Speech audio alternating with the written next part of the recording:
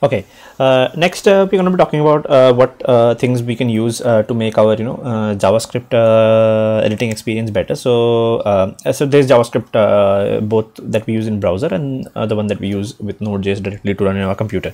So especially when you're using JavaScript for the browser, there isn't really anything I think very important extensions that you can use for the front end. So for example, if I just search for JavaScript and sort by installs, I think most of the top ones that you would get, ESLint is linting extension. Again, I'm not delving too much deep into linting extensions because they are for formatting your code basiclint, and those are kind of things that you use a little later on when you're through with basic development. So people who would be using lint or prettier, they would already know how to use it.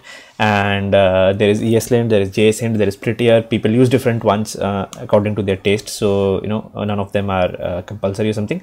But yeah, so there is Visual Studio IntelliCode, which is a good extension to have. It will improve the way the autocomplete works inside your code. Okay, that's something you can keep installed.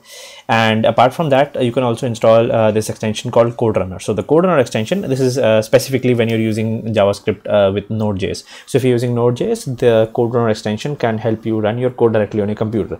As you can see here right now, there is no way to run this code directly on my computer. I can run it inside a browser, but there is like editors like say JetBrains, IntelliJ or Eclipse, those kind of editors, they have a a run button or something here.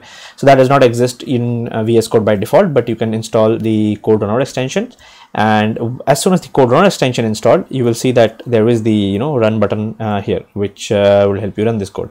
So now in this code, you can go and click on run code, and there we go, code has run, and we have gotten our output. Okay, so this would work only when Node.js is already installed on your computer. So if you open the terminal, and inside the terminal, if you type node-v, and you see that Node.js version is installed. So only if Node.js is installed.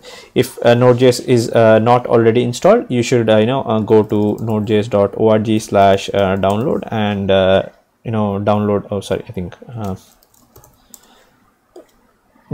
from here, and go to downloads, and download the latest version for your particular operating system. For Windows, Mac or Linux, we just install it.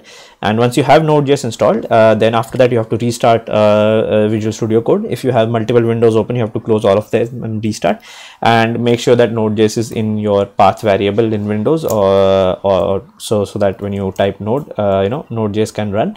If Node.js works correctly, then only CodeRunner will work with your JavaScript files. So in that case, they work pretty good. Okay,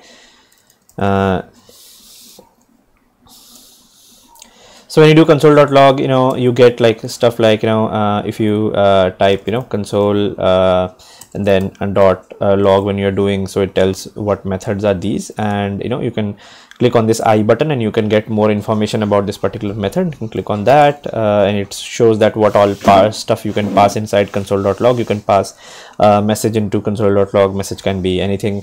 So you get really good code completion and support. So control P is control plus P is what gives you those expanded form where you can get to know more about this method. And you can press control or command on Mac and click on that, and you can get more information about that definition of that method. This is same for most languages as well. Control clicking on any method takes you to the definition of that variable or the definition of that method. Okay, so so nothing really important for JavaScript that you need to install for this purpose. Okay. Apart from, there is a debugger for Chrome as well, which you can install if you want to.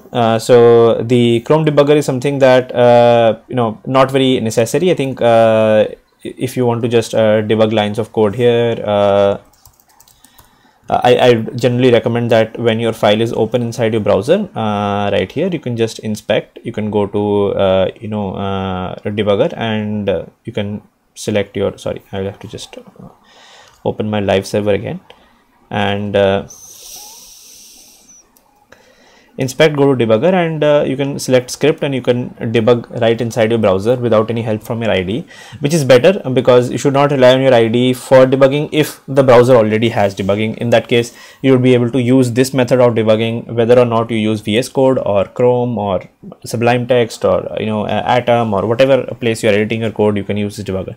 So if I refresh my page, yeah, there's a breakpoint attached on my debugger, and I can see variables and everything, and I can run my code from here. So my debugger works if I just directly do it in my browser.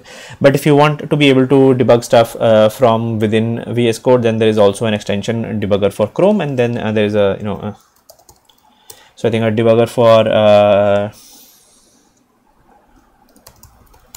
there's a Chrome debugger and a Firefox debugger as well. So there's a debugger for Firefox available. Let me just see. And there's a debugger for Firefox. So you can install either the Chrome debugger or the Firefox debugger, and in that case, you can attach the breakpoints directly here like this. Okay, that would work along with that.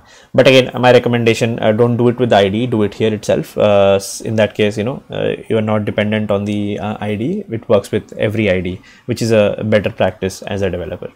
Cool.